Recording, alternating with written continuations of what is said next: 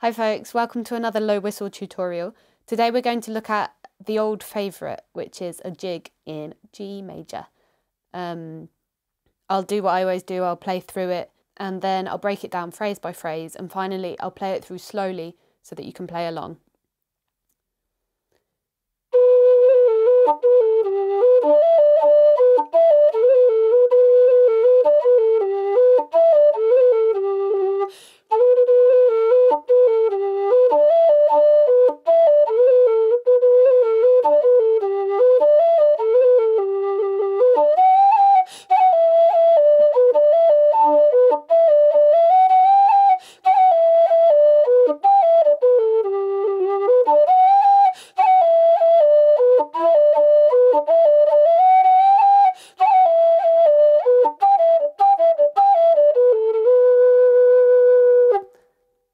Quite a hard tune to finish actually, that one. Now I'll play each phrase separately and slowly. Feel free to pause the video and play them back, or make it slower in the settings. You can set it to like 3/4 speed or something to really nail each phrase before you put it together. So this is the first phrase of the A music, starting on a B. 3, 4.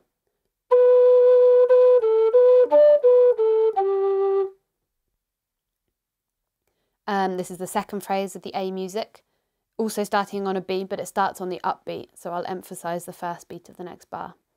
3, 4.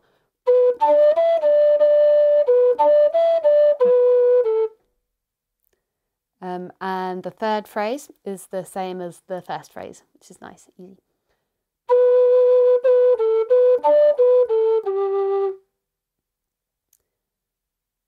And the fourth phrase of the A music is really similar to the second one, starting again on a B on the upbeat.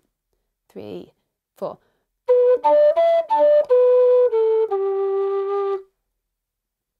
So that's the A music. It repeats, and the last time through, instead of just finishing on that G, there's a run-up to get to the B music. So I'll just play that fourth phrase in the version that you'd have at the end of the A music.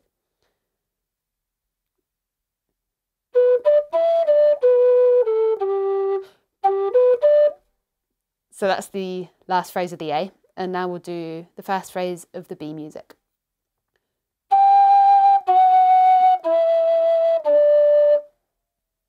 And the second phrase, starting on the upbeat on a B. 3, 4.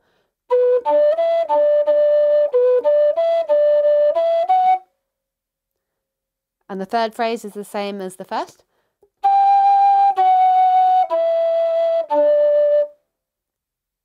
And finally, the fourth phrase of the B music, starting on the upbeat. 3, 4.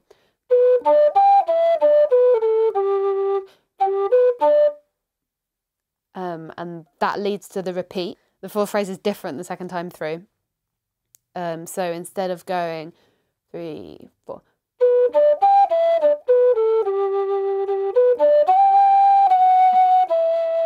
And repeating the B, the second time when you get there, you go 3, 4.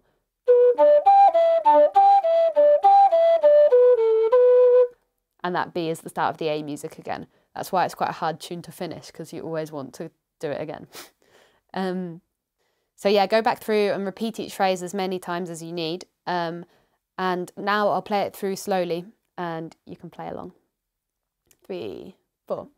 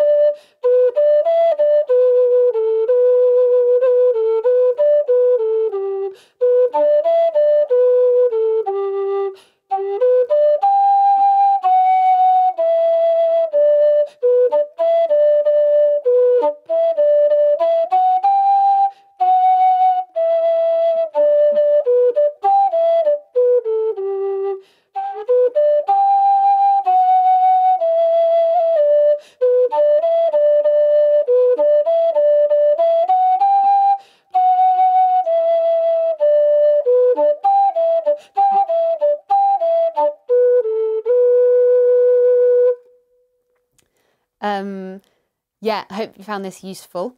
You'll have noticed that I played it very simply and without any ornamentation. I'll be covering ornamentation in later tutorials, but feel free to go back to the start of the video and listen to how I played it for a version with some ornaments. And as always, search out different versions of this tune from your favourite players.